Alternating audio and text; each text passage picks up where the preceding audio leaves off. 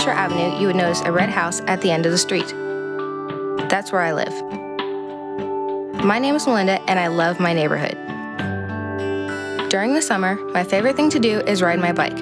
The city just made a lot of new bike paths, and there are lots of stores and parks I can ride to. My little brother and I like to ride to the ice cream shop. He gets Superman ice cream, and I get cookie dough ice cream. I also like to ride my bike to the library. It's about 1.5 miles away from my house.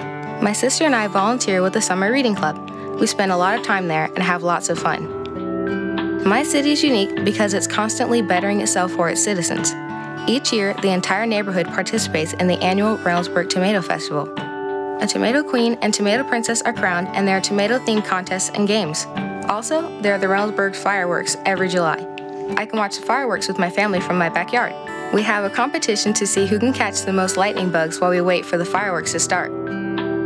My neighbor, Miss Camille, who lives across the street, always makes my family cookies or desserts, and during the winter, I shovel the snow off her driveway. Miss Camille cares about everyone in the neighborhood. She hosts get-togethers where she invites the whole street, and everyone gets to know each other better. She even started a neighborhood block watch. I live in the best neighborhood because there's always something new and exciting to explore or somewhere new to ride my bike to. My neighbors are awesome. I live content.